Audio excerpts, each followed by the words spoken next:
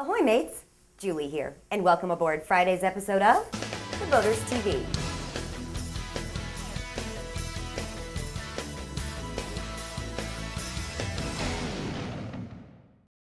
First up, we navigate over to nautical news, where, it's showtime!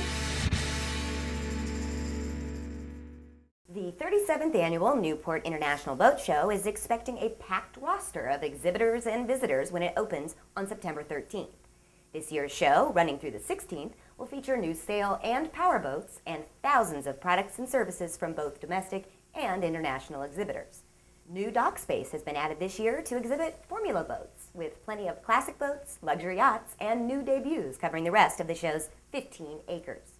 Over 850 exhibitors displaying more than 700 boats from 16 to 85 feet make the Newport International Boat Show one of the 5 largest in-water boat shows in the country. Anxious to get into a new boat? The Newport show will also feature a test drive area, by appointment, and over 100 previously owned boats will splash down at the Newport Brokerage Boat Show just across the harbor at the Newport Shipyard. The Newport show is notable for organizing press, manufacturers, and resellers across the boating industry. For example, Newport for New Products, the show's new product program, which already lists 40 new entries, is the official venue for U.S. debuts of all new boats and boating products. To read about the new products whose entries have already been accepted to debut at the event, visit the show's official website at www.newportboatshow.com and click on the Newport for New Products icon in the middle of the homepage.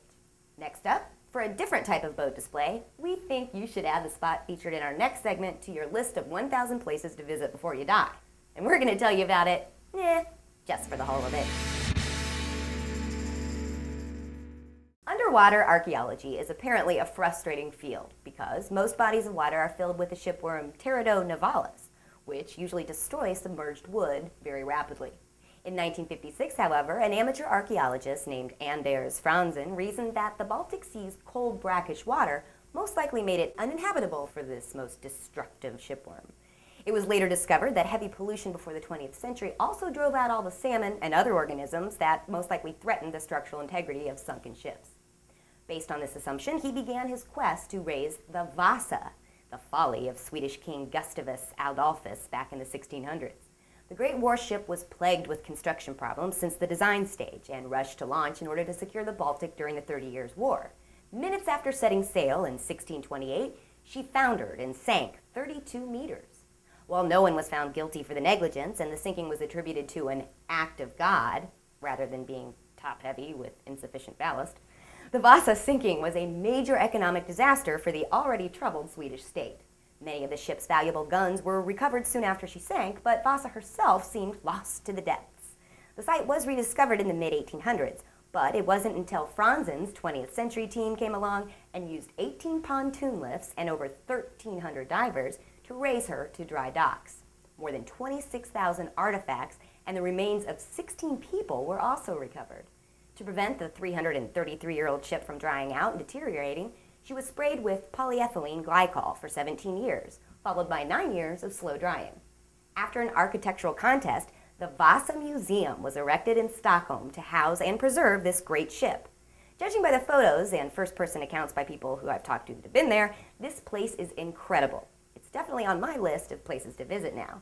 Temperature and humidity are carefully controlled in the museum to stem the creation of the sulfuric acid that currently threatens to destroy Vasa from the inside out. We'll cover more about the Vasa Museum in future episodes. The background was just too cool not to share. The museum was built to house a great ship, but the houseboats in today's power play are a little more human scale. The Travel Channel put out a list of top 10 luxury travel party spots, calling them the 10 hottest, sexiest, and craziest parties in the world. And a popular boating spot made the list. Coming in at number 10 is Arizona's Lake Havasu, where college kids, and simply the young at heart, have flocked for spring break for over 30 years. The Travel Channel article even suggests taking the party to a higher level with co-ed, naked, cliff jumping. Okay, can I watch from the sidelines? But the biggest draw is the partygoers rent houseboats and tie them together into a flotilla, creating an enormous party-hopping playground where bikinis and beer are in never-ending supply. But you know, this story really got me thinking about houseboats. The Travel Channel mentions how the younger generations are getting into them, but I was recently at a gathering of yacht owners, many of whom were of the baby boomer generation, and they were all talking about how they wanted to trade in their yachts for houseboats. Several of them said they prefer the more low-maintenance boats and like that they can keep them on freshwater lakes.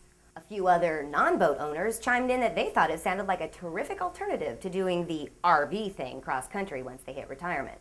Do I detect a new trend here? The styles and degree of luxury run the gamut with houseboats, and the more I look into them, the more I'm hooked on the idea of renting a houseboat for my next vacation.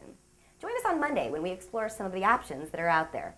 And hey, whether you'll be spending it on a houseboat, sailboat, canoe, or a kayak, a safe and happy boating weekend to you all. Take care.